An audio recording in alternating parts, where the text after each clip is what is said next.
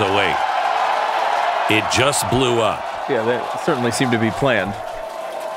Yeah, but doesn't that seem counterintuitive? Yeah, you know what? Yeah, I mean, counterintuitive is a good word. I mean, I think when you put people on there, you won't say, "Oh, it blew up." Yeah! I don't understand. Okay, so the reason why this is so important, and it'll become more important when it actually goes to the moon and returns, and then the next step is with people. This gives us the ability to launch things into space at a tiny, tiny, tiny fraction of the cost. Okay, this is the first step to a moon base. This is the first step to Star Trek. This is the first step to a base, a permanent base on the moon where we can make our own fuel, go up, get everybody up there, build gigantic ships because you won't have to take them out of our atmosphere anymore. So you can build gigantic ships, fuel them on the moon, and head on out. That's the reason why. Head on out, like anywhere, really. You'd be able to explore in ways that we haven't conceived of, really. They are going to use nuclear power, I would imagine, up on the moon. And they will build these ships to be a nuclear power plant. I mean, things go wrong. Environmentalists will shut that down. You can't have nuclear power. What about the moon's environment? Yeah, right. So they will build it to be nuclear powered or some other sustainable, constantly renewable kind of energy.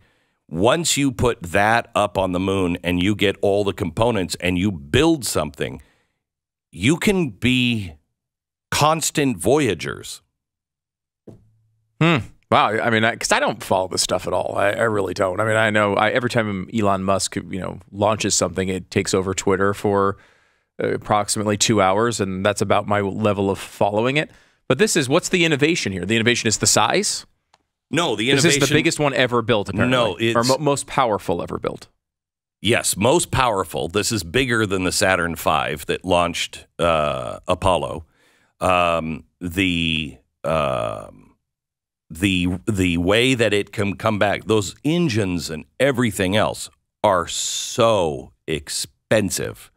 They just blew it up. Okay, NASA used to just lose them in the water. Yeah. Okay, but you can't use them ever again. This is reusable. Not this one. Not this one. So it's reusable. Yeah. So you can just refuel it, and it is able to have a turnaround of like 3 hours. So it could launch things into space. One of them could launch something into space, come back down, land on the platform, refuel, reload, put another payload on it, relaunch again.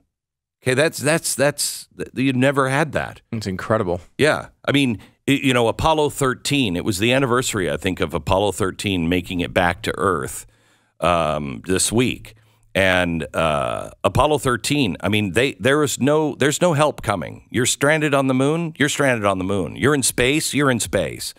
Up until we had the space station, we have to, if there's something wrong, we can hitch a ride with another country to get up into space. But we don't have the ability to launch overnight. Here, let's go.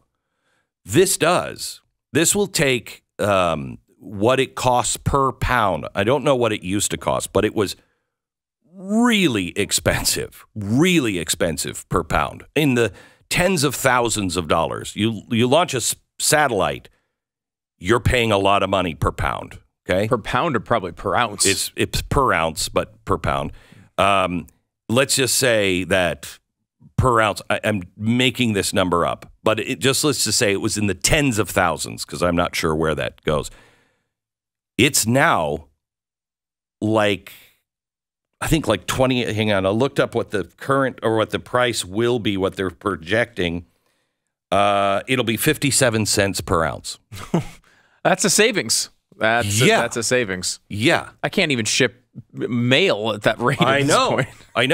So now you can take all of the infrastructure that you need up to the moon. at a reasonable price. Changes everything.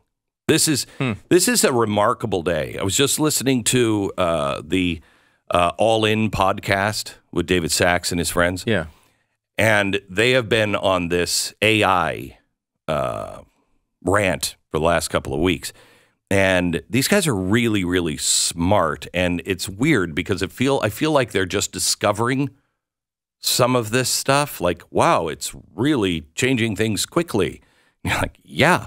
And last week, they were saying we should have some sort of government regulation. And David Sachs and a couple others were like, no. I don't think it's too soon. And one of the other guys said, too soon. What are we waiting for? What do we wait? At the rate of change, what are we waiting, a month? And this week, it started with one of the guys going, okay, it's time now. We have to have regulation. That was 7 days. The reason why I said it is yesterday, somebody put a chat bot onto a task to be a personal assistant. And the things that it can do, it's everything in your life. Everything in your life. The things that it can do, because it reached out to other bots and then started saying, oh, I need to send letters and organize mail. That bot, you can do it. No human was involved. I got to go find that technology. Oh, I can get it here, so that's part of it. I need airline booking. There's another bot out here. I got it here. And it created itself. That was yesterday. And David Sachs said, we used to measure giant leaps in years or decades. For instance, how many years did it take to go from version 1 of the iPhone to version 2? It's been out since 2007. What are we up to? Version 11? 13 or 14? Okay, it's been around, 13 or 14. He said, we used to measure in decades, then in years. We now are measuring in weeks and days. And I said out loud as I was listening to them, it's about to become ours. It will become major improvements, major discoveries, major advances in technology in hours. We are going to have a time where something like we just saw, the spaceship lifting off, will be like, oh my gosh, I can't believe that's what that just happened. The next day, we won't be talking about it. And not because there's some political scandal, but because there's something even more incredible the next day. We're just at the beginning. You are living in the most remarkable time of human history right now. You want to be positive about things? I mean, there's really things that you will worry about, as we cross that bridge. And that bridge is coming sooner than anybody thinks. But right now, the possibility is truly endless. You're about to think it, and it becomes. We are 2 years away from, there's no Pixar. You don't need Pixar. You'll be able to go, I love The Simpsons. Hey, have Bart comment on this, and Homer, he has this point of view on this topic of today's news. Enter. Done. You got a half-hour Simpsons episode. Okay? It's going to change everything. Everything. Because that's just the entertainment side. That's not the side that's making, billions and billions and trillions of dollars. Whole world's about to change. It's really exciting.